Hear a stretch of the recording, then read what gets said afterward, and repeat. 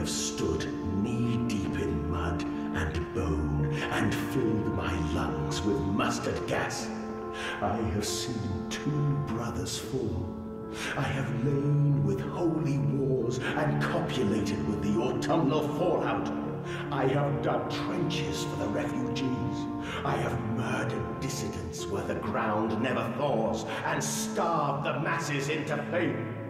A child's shadow burnt into the brickwork. A house of skulls in the jungle.